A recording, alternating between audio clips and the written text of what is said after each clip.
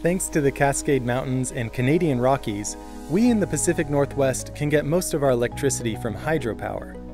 20 miles east of Eugene, up the McKenzie River, EWEB's Leaburg Hydroelectric project can power up to 13,000 single-family homes. To generate power, the Leaburg Dam diverts up to 19,000 gallons of water each second into the Leaburg Canal.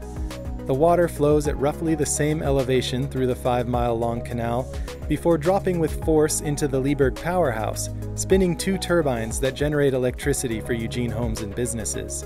Under optimal conditions, the project generates 15.9 megawatts and on average generates enough energy to account for 4% of EWEB's electricity needs.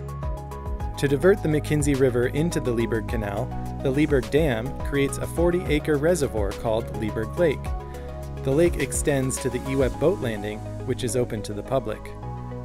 The dam also serves as a bridge and provides an opportunity for fisheries biologists to separate hatchery fish from wild fish to prevent genetic mixing at spawning grounds upriver.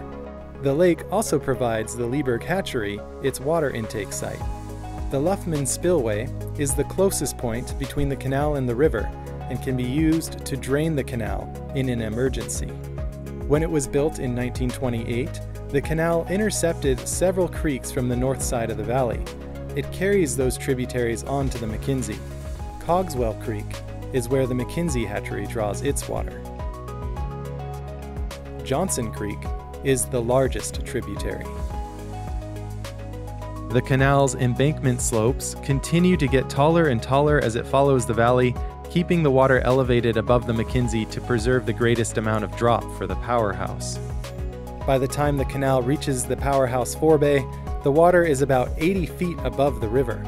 The forebay directs the water into the powerhouse when EWEB is actively generating power, or directs flow through the siphon spillway when the power plant isn't operating.